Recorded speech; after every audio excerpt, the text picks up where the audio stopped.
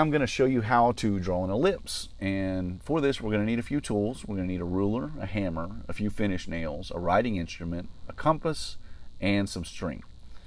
Now we're going to make our ellipse is going to be 8 inches for our short side and 11 inches for our long side. So we're going to start out with what's known as the major axis, or the long side. And I've created a line, and then I've set 2 points that are 11 inches apart.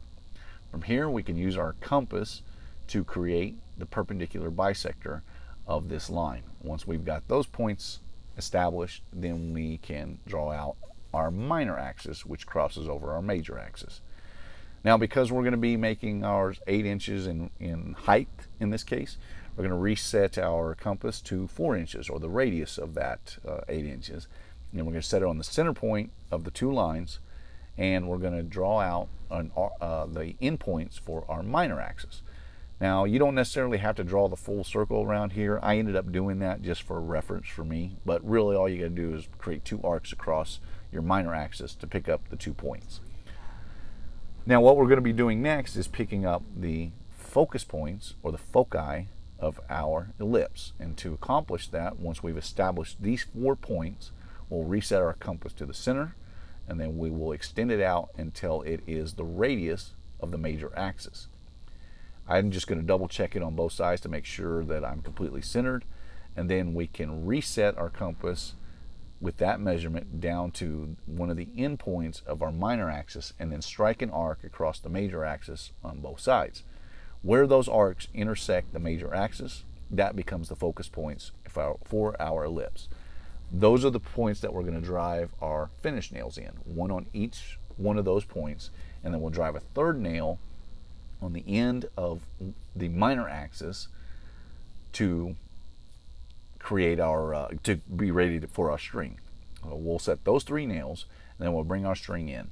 Now, I'm using masonry string here, and you can put pretty much any knot you want so long as it doesn't slip. I found that square knots in this particular type of string, they kind of tend to slip a little bit if they're not really super tight.